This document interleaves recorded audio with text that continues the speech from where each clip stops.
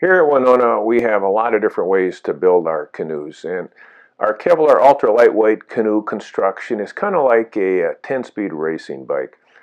There's so many bikes around, 3 speeds, 5 speeds, 10 speeds, bikes you can race the Tour de France on. Now, if you had a nice 10-speed road bike, you probably wouldn't use it as a mountain bike. So we also build mountain bikes in a canoe construction. Now that's our T-Formex. The boats are a little shorter, they're a little tougher, they're made to take a hit. They're more like a mountain bike compared to a 10-speed road bike.